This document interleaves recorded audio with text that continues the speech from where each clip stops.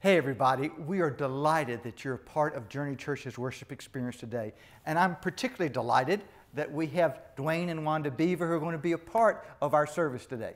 Hello everybody, good morning. This is just a time in which we're going to be learning some from Dwain and Wanda about their faith journey and particularly how that's been impacted when it comes to your finances. So I'd just like to sort of ask you, how would you say that your faith influences how you handle money? Okay, you want to start, Helen? I just want to say that we are incredibly blessed, and knowing where our blessings come from, we also know that God owns everything and we own nothing, and all He asks is that we are good stewards of the things that He's blessed us with. And with that faith as a grounding purpose, it allows us to use that in a lot of our other spiritual gifts and things along that line. Okay. Well, I'm curious how your faith specifically has changed the way you've handled money through the years. Have you always done it the same way, or has it changed some? So it has changed. It's changed dramatically for me. So I moved to Roanoke in 2007 when the housing market was doing pretty good. Shortly thereafter, I went through a divorce. I had to do a short sale on a house, and I found myself in a financial burden, to be quite honest.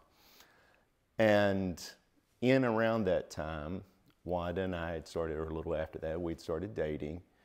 And Wanda is the one that had tithed pretty much her entire life. And I was able to see what the tithing, what the faithfulness, and things like that did. So I prayed about it some, I thought about it a lot, and I decided, okay, here we go, we're going to start this. And I was still in a place of some financial burdens. So I started tithing. I'd been one that would just give 20 here, something along that line. But I started tithing in a short period of time. And when I say a short period of time, within a month, a lot of the financial burden questions had been answered, had been addressed, and I could see where I was going to be able to get out of that burden as I went through it. And with the tithing portion, I have never looked back. Thank you for sharing that.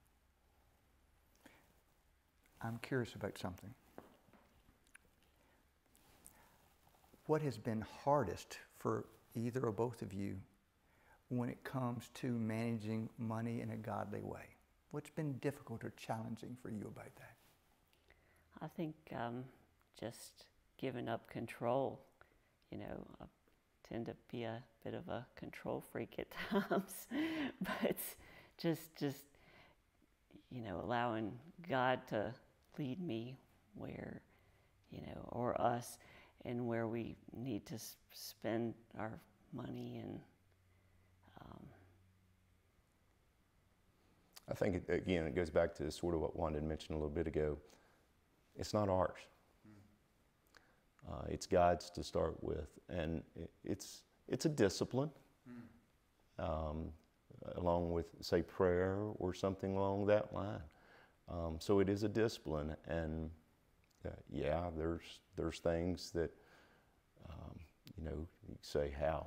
You take that money and put towards that. But that's not God's will. That's not what He wants for us. That's not what we want. And then one of the things that we've talked about at times is having the ability to maybe help others whenever they may be in a time of need or something along that line. If it's a gift card or something like that, it just provides a sense of peace, a sense of love in your own heart, and things like that. So, over time, you've developed this faithful spirit of giving, and it's blessed others, but it's blessed you as well. It's been meaningful to you. and over time you've increased in the generosity that you have because you understand everything belongs to God. So there are other people who want to be generous, but they are finding it difficult to actually do that. What would you say to those folks? I think first you need to pray about it. Ask Holy Spirit to kind of lead you in which direction, where you should give. For me, I think starting out would be the easiest is to tithe. Maybe start with a small tithe and just watch what happens. I'll add to that a little bit. One of the things that provides a sense of comfort at Journey in particular, with the giving and the handling of money, is they make it very open as to where the money goes. Each week we talk about one of our mission partners in the service, as well as on a fairly often basis, once, twice a year, one of those mission partners will come in and interact with the congregation and show where we are giving that back and things like that. So there are lots of opportunities to give to a variety of causes. Is there a particular reason that you give specifically to the church? Part of it, I think, is what I just went into, and knowing what we're helping out, or knowing the causes that it's going to, and things like that. One of Wanda's favorite in particular is the backpack ministry. That's one that she will be riding to church and she's like, I forgot my backpack, or something along that. Or I'll go be inside and say, you forgot the backpack in the car, you have to go back and get it. But just the understanding of how the church is using the money and where it is going. And, you know, one of the things that we had talked about is the easy part for us is the tithing. Then it's on to the people that you give the money to and how they are stewards of the money.